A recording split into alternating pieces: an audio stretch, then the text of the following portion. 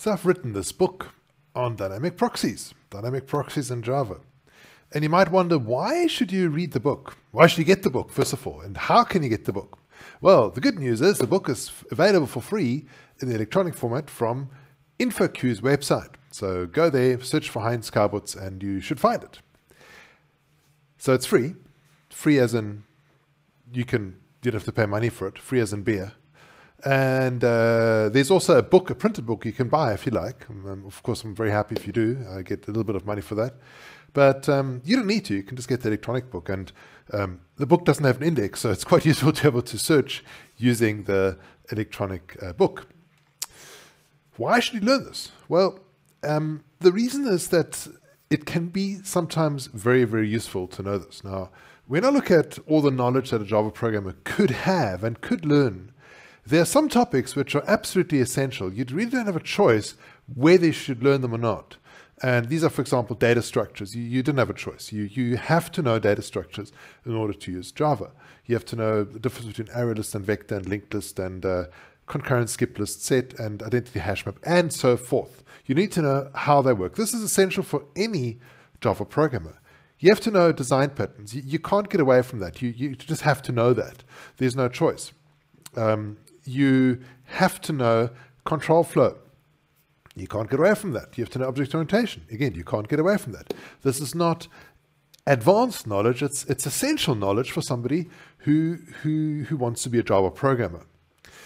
But then there's the other topics which will set you apart from the other Java programmers. It'll put you in the top 1% of Java programmers. It'll make you into somebody who's going to develop the next Spring framework rather than somebody who just uses the current Spring framework. So it's going to put you at the top of the food chain with Java programmers. So, and there are a whole bunch of topics there. For example, concurrency, threading, reflection, knowing how that works. And this is one of the topics, dynamic proxies is one of the topics that fits into that top 1%. Sometimes this will give you an incredible advantage over somebody who does not know how dynamic proxies work. Dynamic proxies you will probably use 3 or 4 times in your career. So why should you read the book if it's only going to be 3 or 4 times that you're going to use it? Because those 3 or 4 times are going to pay for the time and effort many times over of learning this information. So I've got the book is for free. I've also got a course. This is not free. The course is how I make my living. And the course has certain benefits over and above the book. Of course, you can get most of the information by just reading the book. However, in the course, I also have exercises that we do. And the exercises are very useful to learn how the different approaches or how different techniques work when you work with dynamic proxies. So the first exercise, for example, what we do is we create a monitoring framework for monitoring JDBC, SQL. So you can connect that with any database, and it will monitor the time it takes for each of the calls. And the first version is handcrafted, a handcrafted proxy. It takes a very long time. The second version is with dynamic proxy. So it's much, much easier, much quicker. It takes only 50 lines as opposed to thousands of lines of code. And that's where you see the big difference. And then after we've looked at how dynamic proxies, or how the mechanism is used to create dynamic proxies, we then apply it to other design patterns, such as adapter, decorator, and also composite or composite. And there's some really interesting problems we have to solve there. For example, how do you match between different methods if they have the same name and parameters? How do you match them really quickly? And for 2 of the chapters, actually, in the chapter with performance analysis, so I do proper JMH benchmarks to see what is faster, this or that. And so we can evaluate where the performance benefits are and so on. So I spent a lot of time on this, a lot of time on writing the book, a lot of time on producing the course. And it's, I promise you, I'll make you this promise. I hate when people say, I promise you this, but I promise you it's not going to be boring, right? If it's boring, you get your money back for the book for sure, right? You get the money back. You will also get the money back for the course if you find it boring in the first 30 days.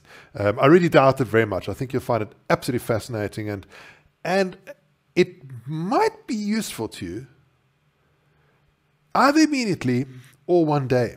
And when it's useful, the payback is so big, or is potentially so huge, that it's going to be worth it learning this, because you might sometimes find it very helpful. I don't recommend that you use dynamic proxies everywhere and every day. If you're using them every day, you're doing it wrong. But if you use them once a year or twice a year and you say, oh, wow, look at this, I've saved like hundreds of thousands of code statements with one single dynamic proxy, then you're getting the full benefits of it.